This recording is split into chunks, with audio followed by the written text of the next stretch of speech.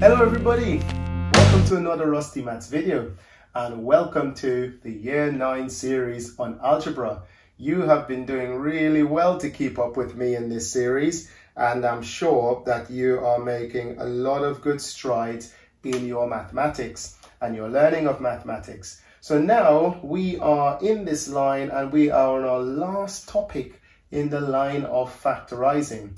Let's bear in mind, in case you are wondering, hang on, there's so much more we could be doing in factorization. Don't forget that this is for Year 9 students. And so if you're just learning this, this gives you the beginning, the foundation. When I get on to factorization in Year 10 and Year 11, it's going to be, a lot more tricky. So this is what I would normally do with Year 9 students. This is as far as they would go.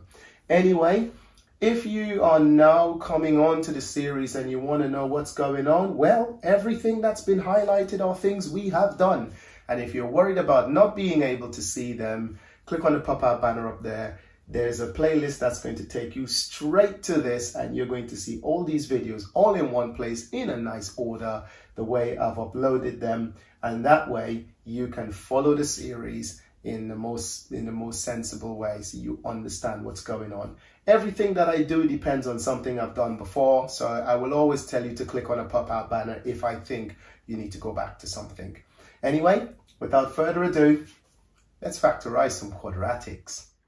Before we continue, please don't forget to subscribe to this channel and hit that notification bell so you will know as soon as a new video has landed. Okie dokie. So here I have some quadratics. Now, let's talk first of all about this word quadratics and what it actually means. Now, quadratics, quadratic function, like you can see there right now, a quadratic expression is what I should say, because I have to put it equal to y for it to become a function, and then it'll actually equal to something. This is an expression. So this quadratic expression, how you know it is because the highest power of x is 2. So the biggest power is 2. Maybe if I learn to write properly, that would be good, wouldn't it? Biggest power is 2. Then it's a quadratic. If the biggest power is 3, then it's a cubic, and so on. But we're just going up to the power of 2. So this is a quadratic. Now, the next thing that we need to worry about are some other words that I'm going to say. I will use words like coefficient. And this word coefficient means it's the number in front of the variable. Okay, so for example, the coefficient of x is 5. Okay, in this one down here, the coefficient of x is 3. The coefficient of x squared is 2, and so on. So listen out for that word coefficient. And if I say the word coefficient, that's what I mean. Another word that I will say would be constant. So the word constant, why is that called a constant and the other one is called a coefficient? Have you figured it out? Well, the constant is 6. It has no variables next to it. It's not multiplied by any x's at all, which means that throughout any calculation that I do with that expression, that 6 will always be there. Okay, it's a constant. It's always there. That's what that constant means. Always there, and it hasn't changed at all. Okay, like constant speed or constant acceleration and so on a graph. So that's a constant. No shortcuts today. I am going to show you the long way because the long way is important. So the first thing that I need to do, job number 1, find 2 factors of the constant that adds or subtracts to give the coefficient of x. So in other words, in this first question, I want 2 factors of the constant that would add or subtract to give me the coefficient of x. The constant is 6, the coefficient of x is 5. So let's go work that out. I've got 6. I want 2 factors of 6 that I can either add or subtract to give me 5. Well, that has to be 2 and 3, okay? Because 2 times 3 is 6, and 2 add 3 equals 5. I'm good with that. If you were thinking 6 and 1, we'll find out a bit later why that was not correct, okay? Right, let's go. So then now that I've got the two numbers I'm going to do, now I'm going to go to my second thing I'm going to do. Replace the middle term. In this case, I'm going to say 5x, because if you rearrange that and you put something else in the middle, I don't want anyone to be confused. I'm replacing the term that has the x, okay? Replace the term with x is probably what I should say. So rather than middle term, if you're making notes, write down, replace the term with x, with these two factors. So I've just got two factors of 6, that gives me 5. So I'm going to replace the middle term with those two factors. So what I'm going to have now is x squared add 2x plus 3x and then plus 6. Now, remember that video on the pop-out banner up there about identities? This is an identity here, because the stuff I have at the top is equal to the stuff down below. All I did was, rather than put 5x, I put 2x plus 3x. 2x plus 3x is still 5x. So those two are the same. So check that video out and then you're going to see what that's going to be all about. Now, what I've got now is I've got 4 terms. So I started with 3, now I've got 4. And this is what I really wanted, because in order to factorize my quadratic and get that beautiful double bracket, I need 4 terms. Okay, click on the pop-out banner up there and have a look at my last video on simple factorizations. Right at the end of that video, I talked about this. Anyway, so I'm going to split this straight down the middle like so, and then I'm going to factorize the first 2 terms actually. So the first 2 terms, the common factor here, x and x. So that's going to be x is extracted. And in the brackets, I'm going to have x add 2, because once I extract the x outside, then I'm going to have 1x there, and then the 2 goes in there. Now, I'm going to factorize the second half. And the common factor in the second half is 3. So I'm going to add 3 there, and then x add 2 goes there. Double check it, 3 times x, that's 3x, 3 times 2, that's 6. I am happy. Okay. Now, I have got a pair of common factors, and those common factors are x plus 2. So extract that, and when I extract that, x plus 2 comes out there. And what's left to go in the brackets? Well, x and that 3, so x add 3. This is now finished, okay? Beautiful. Now, it looked really long doing that, but it really isn't that long, because remember, this stuff is going to be in your head. You're going to be sorted. You're going to be good to go. And the only thing that's going to hold you back is if you don't know how to do your factors and if you don't know your times tables. For your factors, click on the pop-up banner up here and have a look at my video on factors so that you don't get lost in this section here, okay? All right, that's fantastic. Now, let's go on to the next question. Now, I took up a lot of space there doing that, didn't I? Let's go on to the next question, and then if I run out of space, I'm just going to go onto a new page. So, first things first. Find 2 factors of the constant. The constant is negative 18 this time. And that gives you the coefficient of x. That gives me 3. Okay, so what I'm going to do is I'm going to write it on the end here rather than take up a lot of space.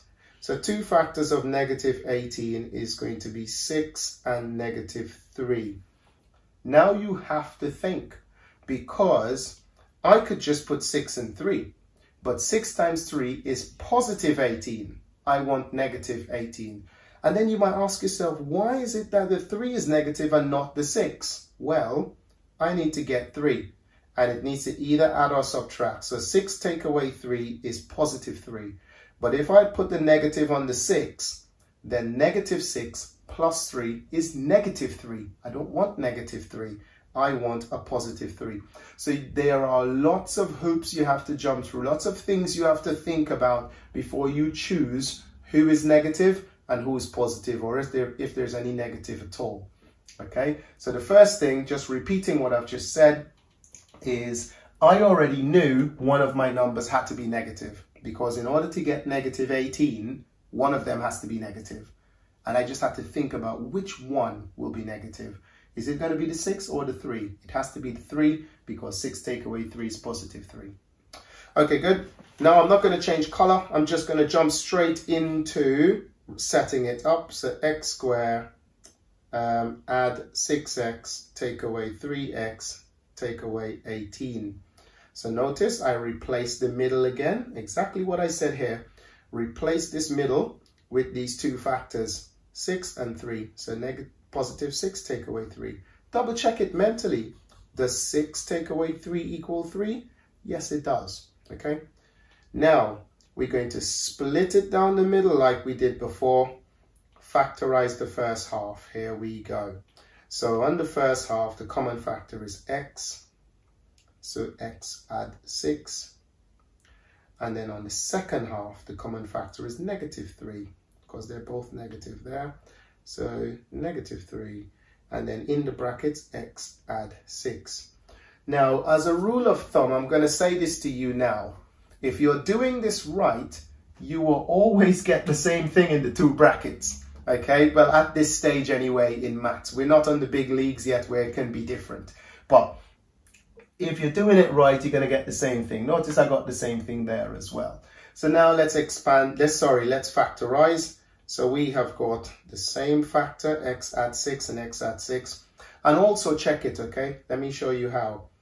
Minus 3 times x is minus 3x. And negative 3 times positive 6 is negative 18. So I know it's correct. All right.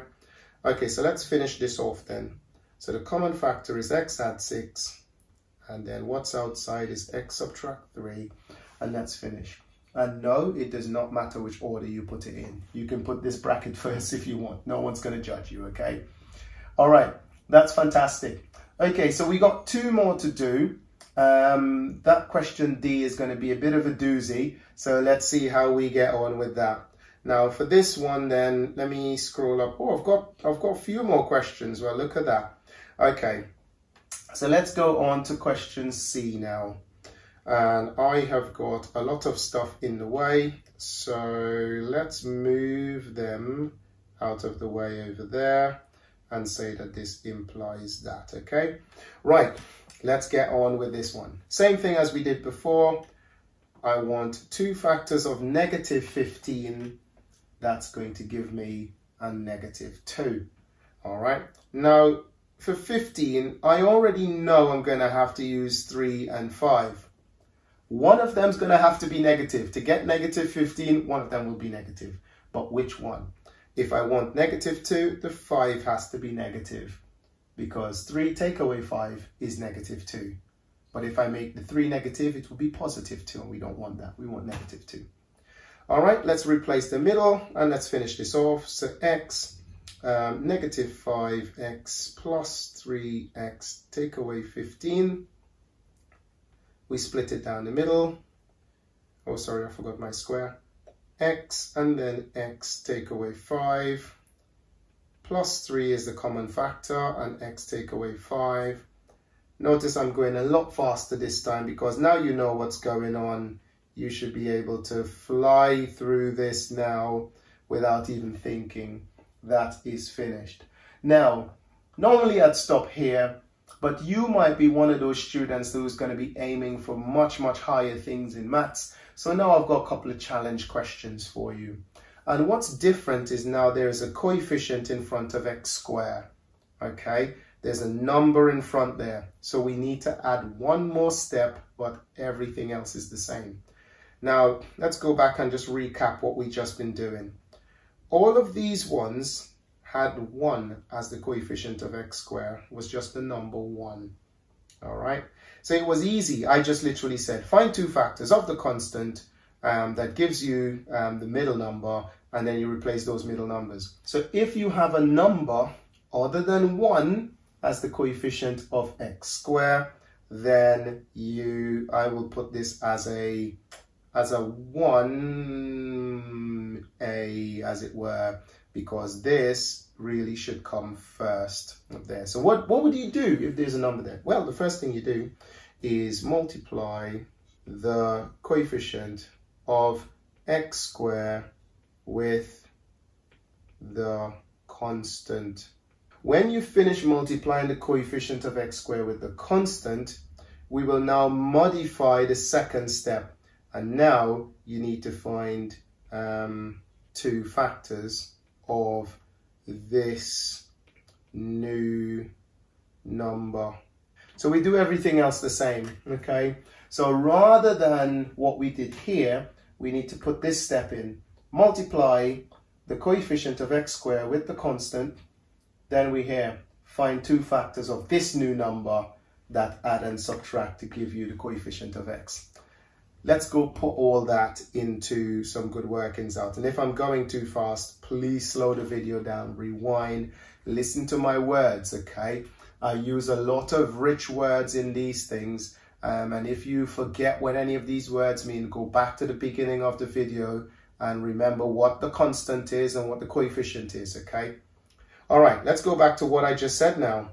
So now I've got a coefficient of x squared and I've got a constant. So multiply those two first. 2 times 6 equals 12. Now I want two factors of 12 that will give me my negative 13. So what will my two factors be? Well, it's going to have to be 12 and 1, because the other two factors of 12 would be 4 and 3, and they can't give me 13. 6 and 2, those cannot give me 13, but 12 and 1 can. But notice that my 13 is negative. That means I'm going to need some negatives. So negative 12 and negative 1. Let's check that we're still okay. Negative times negative is positive 12. And negative 12 take away 1 is negative 13. So that's what I'm going to replace the middle with now. So now I'm going to have 2x squared, negative 12x, take away that 1x plus 6. So I've replaced my 13x with negative 12, negative 1. Same as we did before, split down the middle. What's the common factor in the first half, or the first two terms? Well, it's 2x. 2x times x is 2x squared, and 2x times 6 is 12. Common factor in the second half, negative 1. And then I should have the same thing in those brackets. Double check it. Negative 1 times x, negative x. Negative 1 times negative 6, positive 6. We're good to go. Now you can see my common factor is there and there. So take those out. X take away 6. What's left? 2x take away 1. This is now finished. Okay. Pause the video. Have a go at the last one. But I'm going to jump straight into it now. Here we go. Let's finish this video off. The video feels like it's a bit long. So the first thing we do, there is another number other than 1 in front of x. So my coefficient of x squared is 3. So let's multiply that out. 3 times negative 6. Well, that's going to be negative 18. Ooh, deep. So that's negative 18. Now I want two factors of negative 18. That's going to give me negative 7 if I add or subtract. And what two factors will those be? Well, I know it's going to have to be 9 and 2, because 9 take away 2 is 7. But I need to make sure which one I put the negative for. It has to be the correct one. Okay, so it'll have to be negative 9 in this case, because negative 9 add 2 is negative 7. All right, so 9 and 2, and negative 9 times 2 is negative 18. I'm good with that. All right, good. Let's go now. So 3x squared, take away 9x, add 2x, take away 6. So just replace that negative 7 with 9 and 2. Now we split that straight down the middle. 3x is the common factor, so x take away 3 goes in the bracket. And then the plus 2 comes outside, and x take away 3 goes in the bracket again. Always check it. 2 times x, 2x, 2 times negative 3, negative 6. I'm good. I've got this as my common factor now. So that implies that my answer is x minus 3 and 3x add 2. All right. All right, guys, this was a pretty long one, but I hope you've learned something new. If you have, give this video a like. Don't forget to subscribe down below, and don't forget to hit that notification bell so the minute a new video comes online, you will know about it. I hope you're enjoying the series. Thank you for making it this far to the end of the video. And yeah, that is factorizing quadratics done and dusted. Until I see you on the next one.